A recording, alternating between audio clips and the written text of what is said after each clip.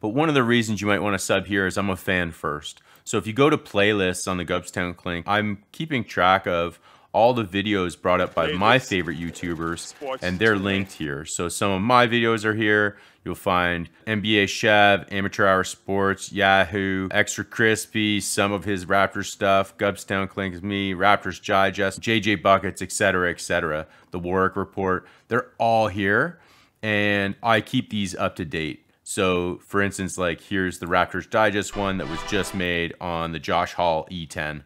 So just so you know, guys, these are available to everyone through the Gubstown. So when you're getting home from work and you're not sure if there's new content on the web, you can be sure of one thing. I've already checked. I will have game highlights and all that sort of stuff linked here as well. Cheers and be well.